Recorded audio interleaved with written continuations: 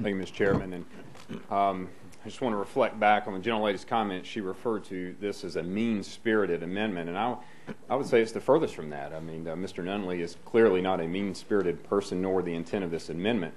The amendment itself is really about promoting life. I mean, what is so mean-spirited about promoting life? And so I want to thank the gentleman from Mississippi for his amendment. Mr. Serrano made a good point about the Affordable Care Act and the Supreme Court's ruling and the intent of the majority party to repeal it. And I appreciate your forecast of what the elections may be in November, as you seem to be predicting that we may have that opportunity to do that. But what you have also pointed out is that back when this act was passed, there was the Stupak Amendment. There was this movement at that time to protect life because there was questions of what the Affordable Care Act would do.